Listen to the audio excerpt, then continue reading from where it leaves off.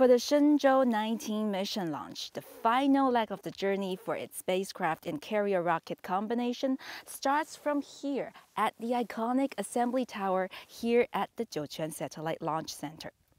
The transport to the launch pad process has the rocket and spacecraft combination moving upright all along.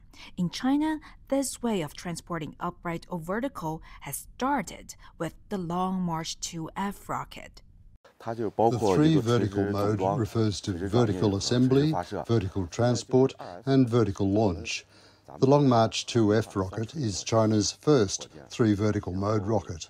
Subsequent rockets such as the Long March-5 and Long March-7, which are currently in service, as well as the future next-generation manned rocket, all use this three vertical mode. Ever since the rollout process, the Long March-2F rocket responsible for the Shenzhou-19 mission has stood tall and straight. Its uprightness gets further fine-tuned after propellant loading.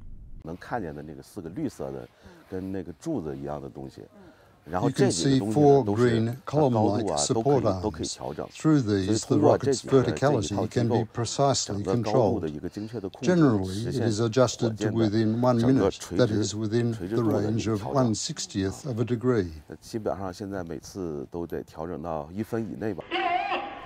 25 years ago, in 1999, it was a Long March-2F rocket that sent China's first experimental spaceship, the Shenzhou-1, into space.